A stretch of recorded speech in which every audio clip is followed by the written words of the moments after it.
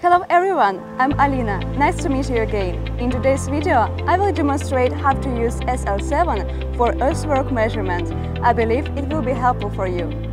Before we start the earthwork measurement operation, we need to create a new project and set up the related coordinate system parameters. After setting the parameters, first, click Detail Survey. We need to use SL7 RTK to collect the boundary lines of the earthwork range.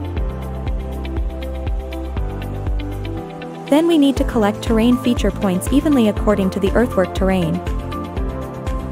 Here's a little trick. We can start the automatic collection mode. Set the slant dist for automatic collection, and click OK. Combined with the tilt survey function of SL7, we don't have to press the measurement button frequently. It's very convenient. After collecting the data, we click on COGO, then click on Volume to enter the Earthwork Calculation Tool interface. Click on Select Surface to create a new surface, input the surface name, and click on Batch to add the collected point data in bulk.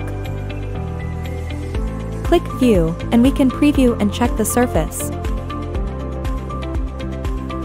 Click OK, and input the reference elevation value. You can also choose Select the reference point, select the reference surface, or Define range to calculate, depending on your needs.